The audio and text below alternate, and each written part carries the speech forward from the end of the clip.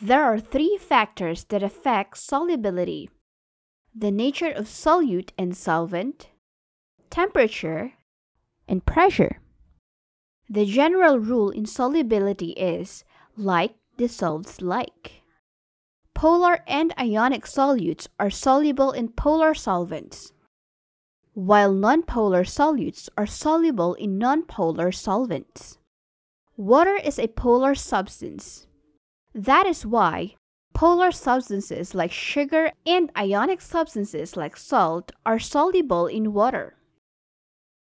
Nonpolar substances like vegetable oil are not soluble in water, but they are soluble in nonpolar substances like benzene. Temperature affects solubility of two types of solutions: solids dissolved in liquids and gases dissolved in liquid. The solubility of solid salt in liquid increases with temperature. If you dissolve the same amount of salt in warm and cold water, you will see that the salt in warm water dissolves better than in cold water. For the solubility of gases in liquid, we can look at the solubility of oxygen in water. Do you know why fishermen do their fishing very early in the morning or late in the afternoon?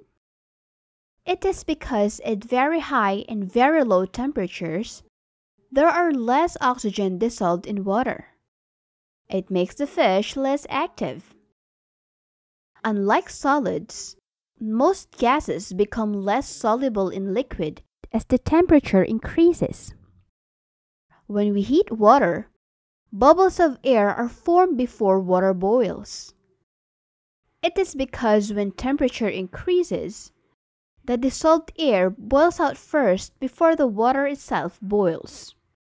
In a solution of gas in a liquid, the amount of gas dissolved is directly proportional to the pressure exerted by the gas over the solution.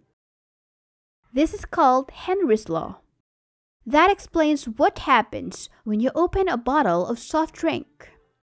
Carbon dioxide gas is incorporated in the drink through high pressure. When you open the bottle, the pressure inside the bottle decreases, so the solubility of carbon dioxide also decreases, making the soft drink bubble or fizz. That ends our lesson for today. I hope you enjoyed learning with us. For more videos like this, subscribe to our YouTube channel and hit that notification button. I'll see you in the next lesson.